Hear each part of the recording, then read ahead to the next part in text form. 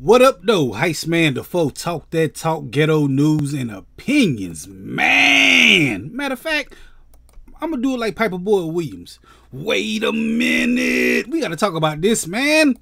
Pau Gasol, he finna get his jersey retired by the LA Lakers. Big shout out to him. They gonna hang his jersey up.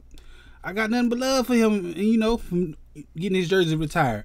But I gotta talk about it, man. Why not Derek Fisher first? Why Derek Fisher jersey ain't hung up yet?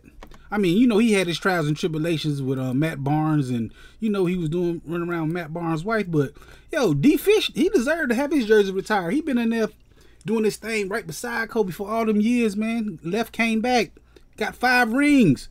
What about Robert Horry? Robert Horry got 7 rings. Yeah, 7 rings. He got a ring with every team he played for, man. Come on, man. I'm just saying. Pau Gasol, you dope. You did your thing. I respect you. Laker fan. See the hat. But I'm saying, how you gonna get your jersey retired over at least Derek Fisher, man?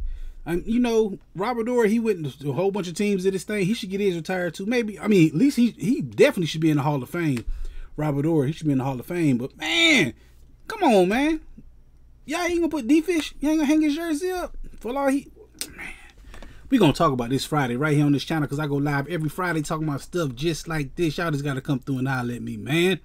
Hit that like button, the comment button, the share button, the subscribe button, the notification bell. All them good buttons you got to hit to get this pimping that I'm putting out when I put it out. And like I said, I'll go live every Friday at 9 p.m. Drop a comment in the comment section to tell me, should Derek Fisher and Robert Horry be hung up there too, man, in the Raptors. Anyway, holla at your boy. Heist man, the foe. Talk that talk, ghetto news and opinions. Peace.